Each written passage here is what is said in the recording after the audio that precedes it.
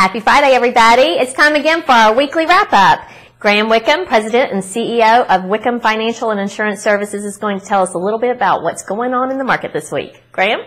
Thank you, Stacy. I think three primary things. First off, I think the news of the day really is the Jackson Hole meeting with the Federal Reserve and Chairman Powell's comment that they're probably going to go ahead and start tapering, and that means they're going to slow or lower or stop bond buying, which suppresses interest rates. And then they're going to have kind of a wait and see with interest rates to see how much of this inflation, which is about 5.5%, is transitory and how much might stick in the system. So I think that's the big news today would be the Fed tapering compared to the Fed rate increases, which will probably be a year or so down the road, but we'll have to wait and see. Also, I think Afghanistan was a huge topic this week, and it's a horrible situation that's going on over there.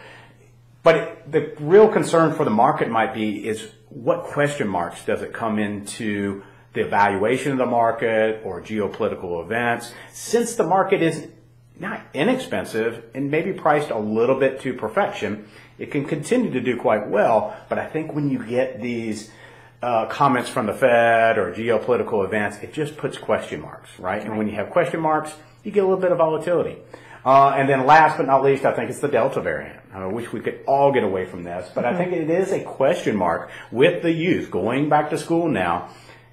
How is that affecting the reopening or shutting down or limitation of going back to the office place full time? So I think those are the three primary things that I'm seeing coming up the most when I'm thinking about this week and the topics. Right. Okay. Well, thank you so much for that information. And, you know, we have our Retirement Planning Today class scheduled for October.